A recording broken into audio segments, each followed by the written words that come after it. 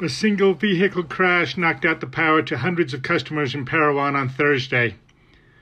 Police said the driver of a pickup truck went off the opposite side of the road, knocked down a power pole, and crashed into a fence before coming to rest at the base of a tree.